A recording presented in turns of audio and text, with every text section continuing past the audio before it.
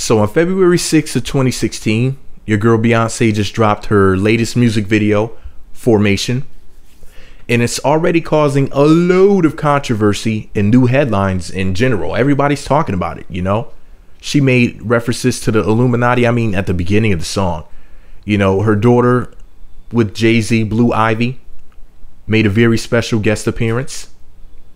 And now she's being accused of stealing clips from a documentary for the music video. Now, I'm going to read to you what two of the guys behind the documentary called The B.E.A.T, Mr. Chris Black and B.E.A.T. I hope I'm pronouncing his name correctly. But before I get into that, I just want to say this. Beyonce's music video for Formation, as well as the documentary The B.E.A.T, is posted on my blog if you want to see them.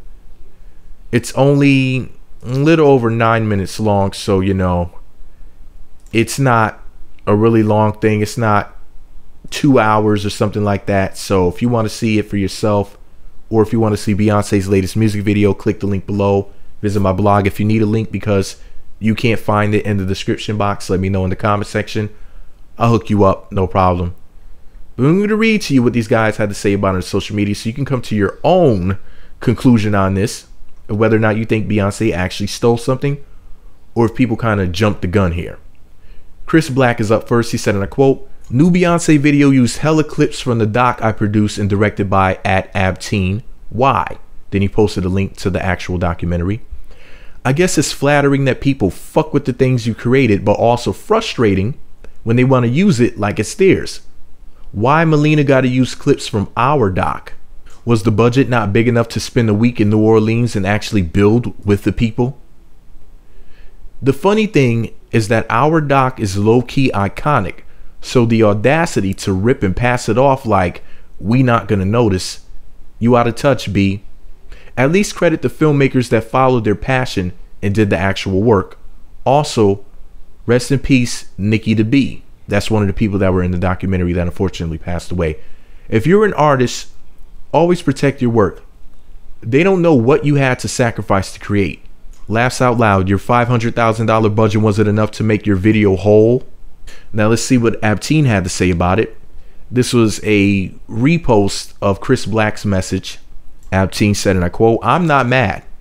It's the sad reality of the music business. Doesn't affect my friends and my work, but not cool. Here's a link to the beat. Enjoy." He posted a link to it.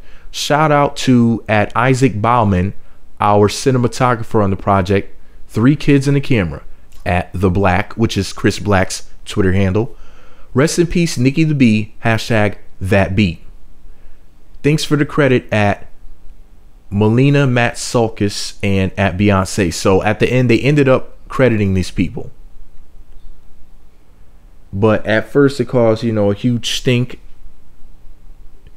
And it's crazy because why was Chris Black not notified about, you know, them being credited in the first place if he was a part of the documentary that they used some of the footage of?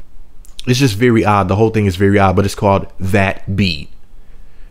And I don't know what the acronym B.E.A.T. stands for, but it's in capital letters with little periods in between the letters. So I assume that each letter stands for a different word. But here's the deal. This is a completely unrelated note, and I posted this video on my blog as well if you want to see it. B.E.A.T. directed Peso for A$AP Rocky, the same guy behind That Beat. So yeah, Formation, That Beat, and Peso are all posted on my blog. You can click the link below in the description box. If you need a link to it, let me know in the comment section. I will hook you up. Let me know what you think about it all below. Be sure to subscribe to the Meat Magazine YouTube channels. Visit meatmagazine.blogspot.com. Follow me on Twitter @meatmagazine. Did Beyonce steal from these guys, or did she do things the fair square way? Let me know below. Meat Magazine.